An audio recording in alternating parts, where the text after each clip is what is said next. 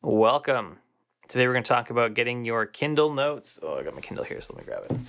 My Kindle Oasis notes, books I read on there into my Obsidian vault. Now, I actually don't read on my Kindle a ton. I read on it when I'm on vacation, when I can't take a whole stack of books. That's about it. When I'm like going to be at the beach a bunch, then I'll read on it. I don't read on it. I mostly just read books, like books you hold in your hand. That's like my to-read shelf is right there above my shoulder. But today we're going to look at it, and thanks to Dr. Brad Davis, a link to it below to the video that kind of gave me this to use. Before we get going, a couple ways to support the channel. Actually, there's really only one way now, because I've been doing a terrible job at Patreon, so I can't really recommend it to you. But you can go to Skillshare, take one of my courses, curtismchale.ca/Skillshare. Search my Zettelkasten course. You can take it. Let's dive in at getting and learn how to get our links downloaded.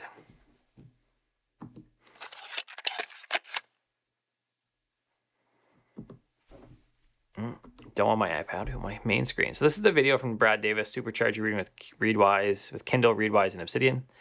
It's a good video. Now he actually uses Readwise for most of it because he reads a lot on Kindle. I don't, so I don't use Readwise. It's like a couple books a year, really. But that's a good one if you want to find out more about it. There'll be a link to this in the show notes. So what you really need to do it yourself is I need to come into Chrome. I'm going to search the Markdown Chrome extension and install it. I actually already have it installed, but this is what you're looking for. I could remove it from Chrome. I don't want to do that. And then the next thing I need to go to is, what is it? It's not this. It's read.amazon.com/notebook. And then I would go to the book I want to grab and I click Markdown and download. So now I've downloaded a Markdown file. Open when done. What's it going to open in? I don't even know. I'm guessing Atom. There it is, Atom, a code editor, which isn't my choice, but that's kind of what the default is. That's fine. So I don't do this enough to make it like a big deal. And now I have my notes in here, at least in some fashion. Still gonna have to format them, right? I have my author. Right, it's kind of hard to tell in this. I think that's a quote, right? Note location. Doesn't actually say, oh, I guess yellow highlight location 163. So that's the note. So I don't love that part of it, but if you want to get all the content in there really,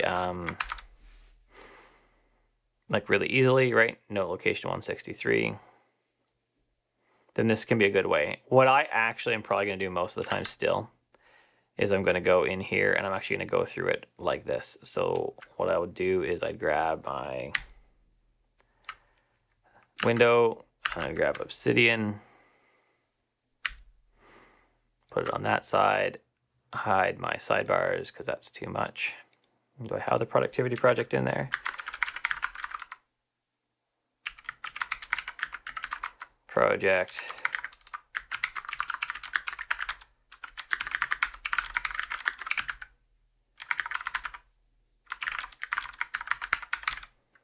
And putting this on the 23rd, so 23/07/2021, 06:40, done. And then put in my book template. So that means I put in my author is Chris Bailey. And then I start going through. So one of the first things we see here is that it has mentioned a book. Getting things done. That's that location 76.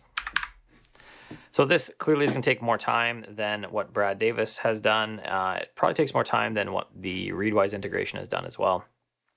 But I would go through like that, and I would use it as like a filter. If you really just want the Markdown in quickly, you want plain text in quickly, then you can do Markdownload with Chrome. And that is pretty reasonable. It gets it in there faster. You're still going to have to go through and do some formatting, do some sorting, and really process your notes. Because even if you get them in there, even in Readwise, you still need to go through and process your notes. Do something with them besides just getting them in your database. Don't be a collector, be a connector. That's it. If you liked the video, thumbs up below. If you loved it, subscribe, hit the bell. and YouTube will let you know what happened. Support the channel by taking one of my courses. You can find links to all of them below. You're most likely interested in the Zettelkasten course if you are watching this. There's a link directly to that below, or you can go to curtismchale.ca/Skillshare, where it'll just take you to Skillshare and you can take a course. That's it. Have a good one.